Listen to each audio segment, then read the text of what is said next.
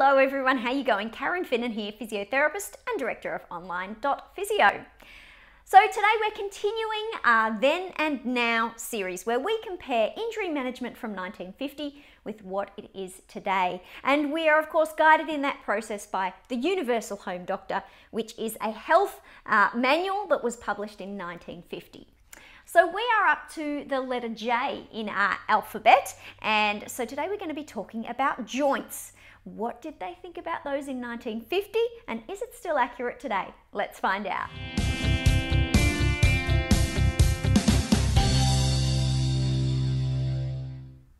Joints.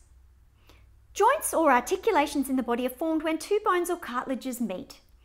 The joints of the body are divided into two groups: the fixed joints, which have no power of movement, and the movable joints.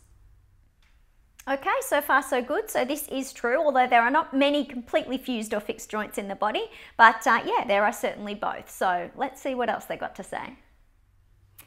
Fixed joints are those like the joints between the bones of the skull and the vertebra of the spine, where there's a layer of cartilage between the two bones binding them together, but not permitting movement to any noticeable extent.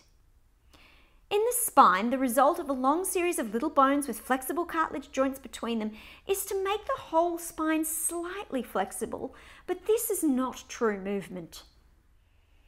Okay, so this is amazing that they have classified the joints in the spine into the fixed joints category. I don't agree with this at all. The joints in the spine are very movable and mobile. That's what allows us to bend and twist and move. And as physios, we spend a lot of time managing issues with the movement in the joints in our spine. So they've got it really wrong here in 1950, unfortunately. There's nothing fixed about the joints in the spine. In fact, we want them all to be as mobile as possible so that our movement is free. Joints are very subject to injury and strains, and dislocations are very frequent. These injuries always require careful treatment, as once infection gets into the cavity of a joint, it is very difficult to treat it, and serious illness may be the result, and perhaps the permanent stiffening of the joint. Okay, so this is really interesting when they're talking about injuries to the joints.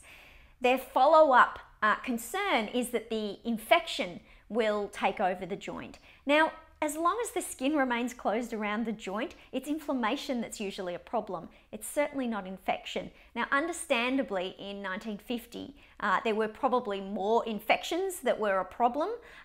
Certainly, if you'd opened the skin, that can be a portal for infection to come in. But in general, just spraining or straightening a joint certainly doesn't introduce infection into the joint at all. It's a matter of managing inflammation and managing a return to movement and reducing pain, but certainly not dealing with infection. So that's a big turnaround from 1950. All right, so that's their theory on joints. There's a few misguided thoughts there. Lucky we've turned those around to be where we are today. I hope you found that interesting, guys. I look forward to catching you next time.